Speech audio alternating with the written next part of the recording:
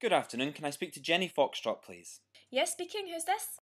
Oh hi, this is Vladimir. I'm calling from Mc Lecky Power. Oh, about time. Well, I'm calling regarding your outstanding bill. Right. Now, would you like the good news or the bad news? Good news, I guess.